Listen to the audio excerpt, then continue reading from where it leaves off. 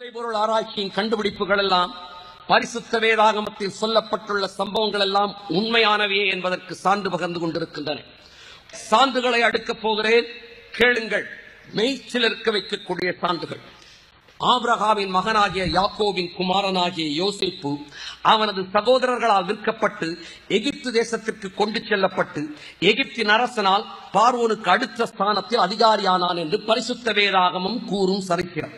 யோசேப்பும் எகிப்திலே மரிக்கும் போது தன் சகோதரர்களை நோக்கி, எகிப்திலிருந்து நிச்சயம் நீங்கள் செல்வீர்கள், அப்போது எலும்புகளை எடுத்துச் செல்லுங்கள் என்று கேட்டுக்கொண்டானார்.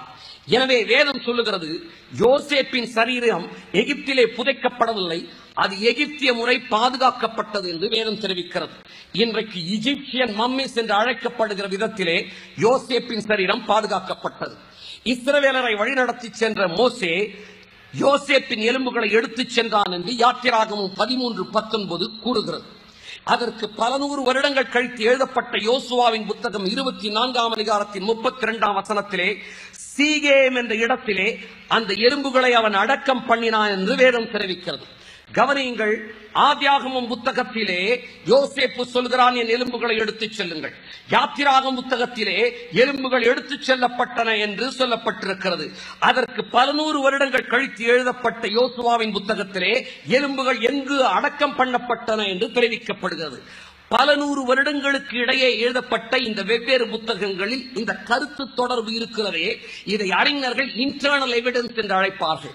பல நூறு வருடங்களுக்கு இடையிலே எழுதப்பட்ட புத்தகங்களில் ஒரு கருத்து தொடர்பு இருப்பதற்கு காரணம் என்ன? 66 புத்தகங்களை கொண்ட ஒரு நூலகம் தான் பரிசுத்த வேதாகமம். தேவன் உங்கள் கையிலும் என் கையிலும் கொடுத்திருப்பது ஒரு நூல் அல்ல, ஒரு நூலகம். 66 புத்தகங்கள் 1500 ஆண்டுகள் இடைவெளியில் எழுதப்பட்டவை, 40 சந்ததிகளின் காலத்தில் எழுதப்பட்டவை. ஆனால் இந்த 66 புத்தகங்களுக்கு இடையே ஒரு கருத்து தொடர்ச்சி இருக்கிறது. ஆதியாகமத்தில் எலும்புகளை எடுத்துச் செல்லுங்கள் என்று யோசேப்பு கேட்டுக்கொண்டான். யாத்திராகமத்தில் எடுத்துச் சென்றார்கள் என்று பல நூறு வருடங்கள் கழித்து எழுதப்பட்டிருக்கிறது.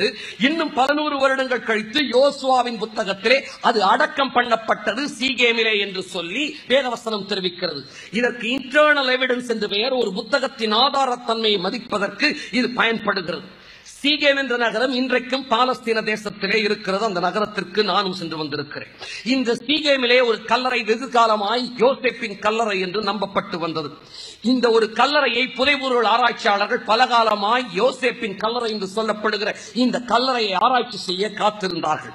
சமீபத்திலே இந்த கல்லறையை புதைபொருள் ஆராய்ச்சியாளர்கள் தோண்டி ஆராய்ச்சி செய்ய பார்த்தபோது வேதத்தின் சரித்திரத்திற்கு ஏற்ப எகிப்திய முறைப்படி பாதுகாக்கப்பட்ட ஒரு சரீரமும் எகிப்தின் ராஜாவிற்கு அடுத்த முதல் ஸ்தானத்தை வகிக்கின்ற அதிகாரியின் அடையாள வாளும் இருந்ததை கண்டுபிடித்தார்கள். எனவே இது யோசேப்பின் கல்லறை என்று புதைபொருள் ஆராய்ச்சியாளர்களால் உறுதி செய்யப்பட்டுள்ளது. மிகவும் சர்ச்சைக்குரிய இடத்தில் இக்கல்லறை இப்போது இருப்பதால் புதைபொருள் ஆராய்ச்சிகள் இன்னும் இங்கு தொடரப்பட முடியவில்லை. என் அன்பு சகோதரனே, சகோதரியே, கிறிஸ்தவம் காவியம் அல்ல, கட்டுக்கதை அல்ல, கற்பனை அல்ல, அது சரித்திரம், அது புதைபொருள் ஆராய்ச்சி சான்று பகருகிறது. பரிசுத்த வேதாகமத்தின் சரீரத்திற்கு புதைபொருள் ஆராய்ச்சி கொடுக்கும் சான்று உண்மை என்றால் என் கையிலும் கையிலும் தேவன் கொடுத்திருக்கிற பரிசுத்த வேதாகம் உண்மையானது. பரிசுத்த வேதாகம் உண்மை என்றால் கிறிஸ்தவம் உண்மையானது. கிறிஸ்தவம் உண்மையானது என்றால் கிறிஸ்தவத்தின் தேவனாகிய ஆண்டவராகிய இயேசு கிறிஸ்துவே தேவன்.